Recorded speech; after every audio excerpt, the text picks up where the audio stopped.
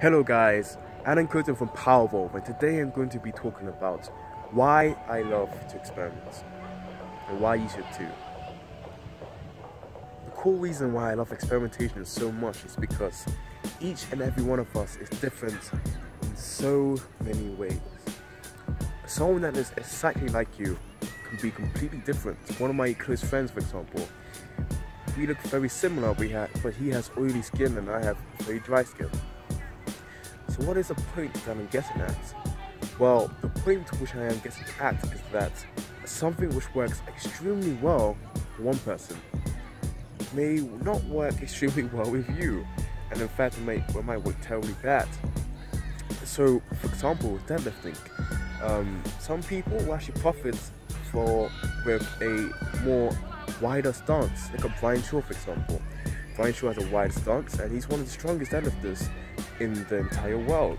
So not every single person will profit from a narrower deadlift stance. With this experimentation, it's not just exclusive to powerlifting. This is something which is applicable to literally every single factor and every single segment of life. For example, your diet, your studying, the people you network with, activities, so many things, even investments.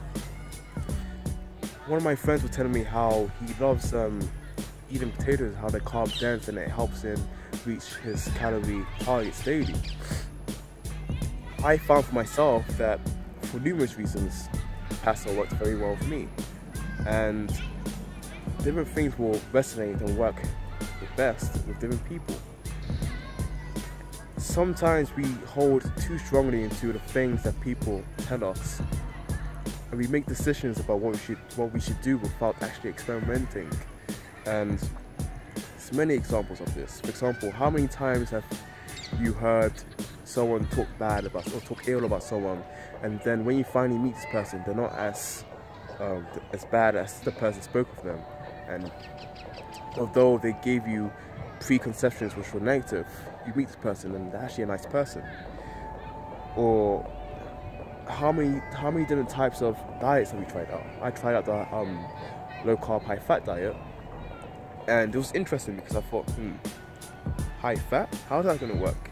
It worked extremely well, and it's worked extremely well with many other people. And it's the same with numerous other things. One of my friends was telling me that investments are risky because it's not secure and you may lose money. Yes, that's true, but have you tried? Have you tried it?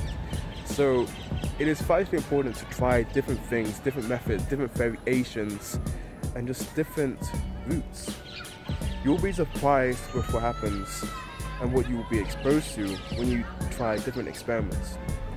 Ultimately, you will find something which resonates the best and ultimately with you.